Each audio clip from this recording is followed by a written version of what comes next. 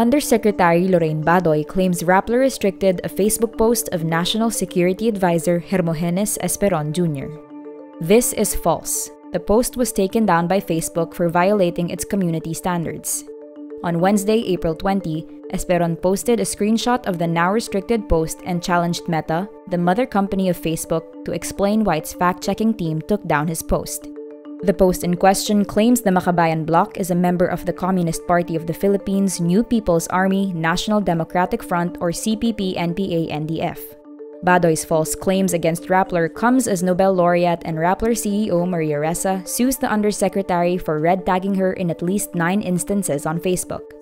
Ressa's complaint describes as malicious and defamatory Badoy's posts that called her a sociopath and rotten soul, among others.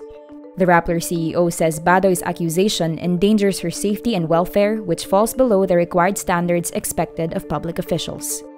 Badoy is facing at least 7 complaints before the Office of the Ombudsman.